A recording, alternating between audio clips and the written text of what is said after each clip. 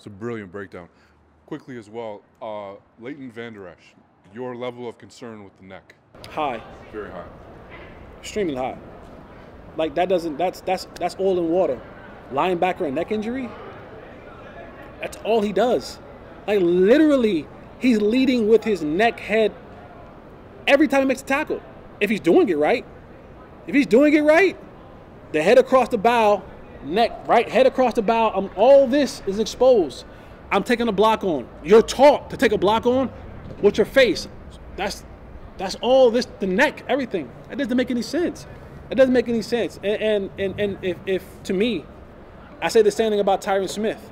Knees and back for tackles, it's oil and water. They don't mix. They don't go well together. I don't care how many surgeries you have. I don't care how many surgeries you have. You find one person on this earth that's had back surgery and said, my back has gotten better. Better. Not that it's not hurting anymore, that it's actually gotten better. No backs get better. No necks get better. Not playing football, it doesn't. Because now all you're doing is that constant pounding every single down. Like, you don't get away from that. How do you get away from that? You don't. I don't care what position you move him to. You can change. You can do musical chairs all you want. But he's playing Will. He's playing Sam. He's playing Mike. I don't care about any of that. At some point in time, a linebacker, why we pay you is to make tackles. And if you're having a hard time making tackles because you are worried about your neck, it's. I don't want to be Debbie Downer, right? But I'm just going to be real with you.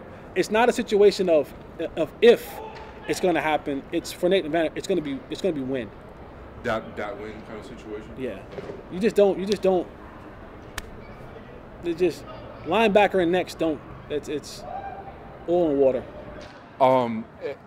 You think you brought up a fascinating point as well with Tyron Smith, and I think it might be a hidden point of discussion in the Cowboys offseason is how much time does he have left, and if he goes down again, could that derail your whole season?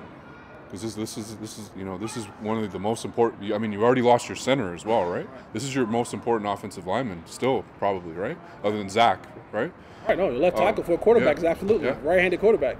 So I mean, could the Cowboys' season be derailed by something like that? You think? Yes and no. And I would say if we were under the old regime, yes.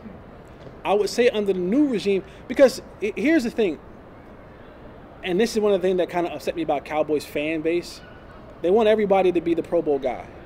And you look across the league, there's a lot of teams who have success in winning seasons, 9, 10, 11, 12-win seasons, and they don't have all pros across the offensive line. What we had here in Dallas, that ain't normal.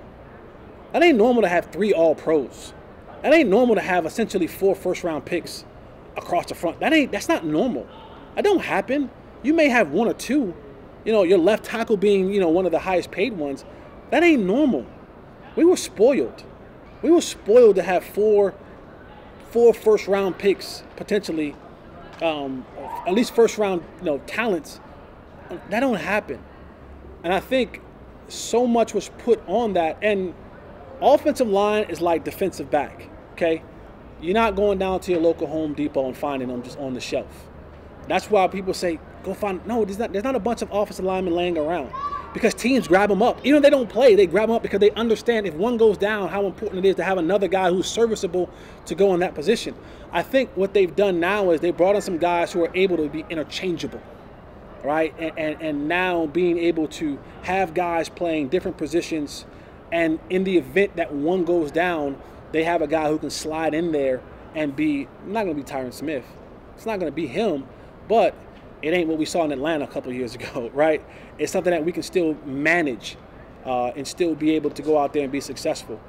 Because Tyron Smith, if you look at the last couple of seasons, you can almost bank he's going to miss 2 to 3 games, right? Put that in there.